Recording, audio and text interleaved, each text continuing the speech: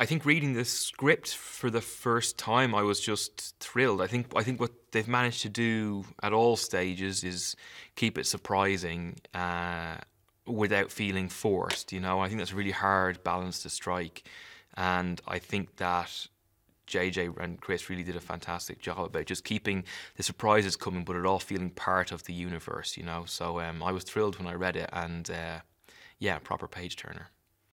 I think as soon as you meet the First Order in this one, it's very clear that Hux is not vying with Kylo Ren for supremacy anymore. So the dynamic has changed utterly, because before they could both run to Dad, they could both run to Snoke and say he's misbehaved, and that's gone now. You know, Kylo Ren is in charge, so he still makes fun of Hux, and Hux is still at the end of some pretty stinging kind of jabs and stuff.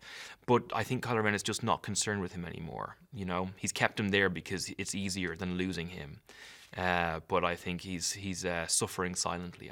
I think objectively, Hux is evil, because his action. I mean, what defines you are your actions, and his actions are appalling, despite the fact that some of them end up working out for the good side. His actions over the course of 3 films is just like, there's many, many, many people died because of what he did. So I don't think you can think of him as a good person. And he did it all for personal glory and for because he was scared of something that was different. So yeah, I think objectively he is about as bad as a person can be. But he thinks he does it for the right reasons, you know.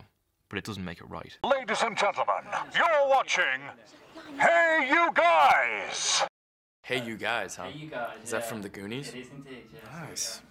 Hey You